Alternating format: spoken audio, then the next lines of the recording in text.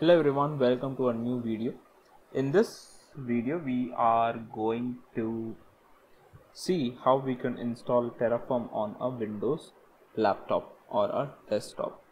I am currently using Windows 11 as my operating system, and I would be today installing Terraform on this.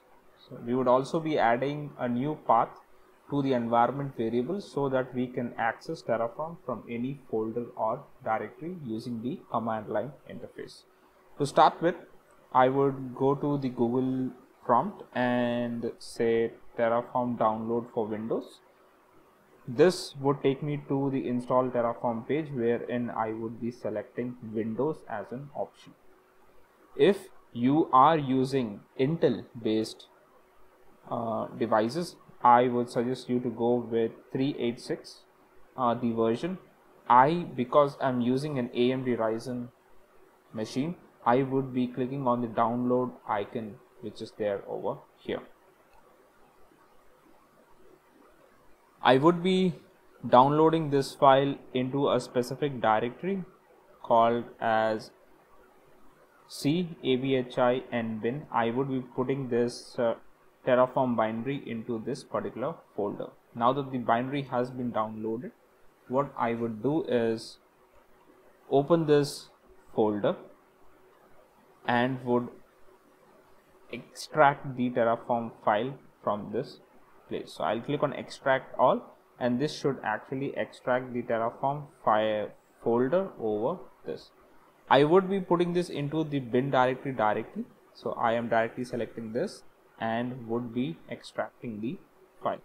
Now that the file has been extracted, you could look at this over here and you would see the Terraform file listed over here. The next thing that you need to do is to add this directory, that is c/abhi/bin. It could be your downloads directory, or it could be any directory or any folder in your system. Copy this folder with a Control-C.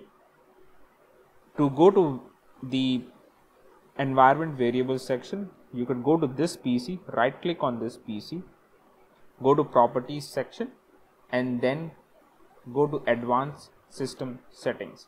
In the advanced system settings, make sure that you are in the advanced ribbon that's there on the top, and then you could select environment variables. Here in the bottom window, you would have system variable. So make sure that you are clicking on path in the system variables, double click it, and it would open a new tab.